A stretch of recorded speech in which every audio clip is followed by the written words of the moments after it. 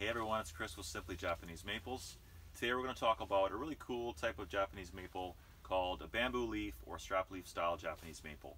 The technical term is Linearilobum, but that seems like a bit of a mouthful, so strap leaf or bamboo leaf is often how they're referred to. So behind me we've got some cool selections here. Koto no Ito is a beauty. Now this is a green selection, has great yellow, orange, fall color.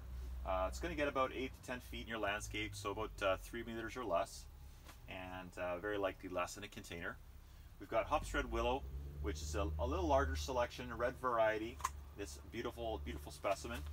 And this one here is super unique. This is called Acer Paul, made of fairy hair. And fairy hair is very fascinating. It's got just a super thin, almost hair-like leaf lobes, and so a real sort of collector's plant. And this is a true dwarf, so this one's going to be 3 to 6 feet in your landscape, so 2 meters or less. So this is what I mean by the willow leaf or the bamboo leaf style. So they have these very thin lobes, often 3 to 5 leaf lobes on a leaf, depending on the type of plant. And sometimes the same plant might have 3, 5 lobes itself. So new growth can often be a little different looking than older mature leaf growth.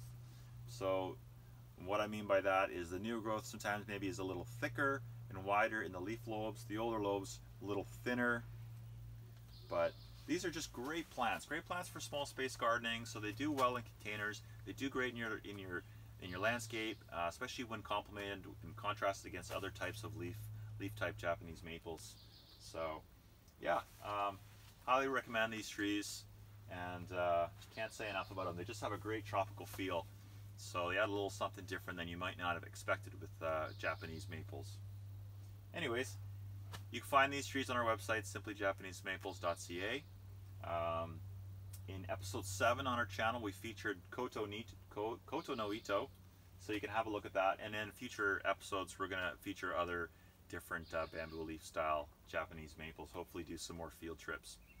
So please like and subscribe if you like this video. That helps our business get discovered and help continue to bring videos to you, as well as bring these great trees to your doorstep. So anyways, look us up, simplyjapanesemaple.ca, and we'll talk to you soon.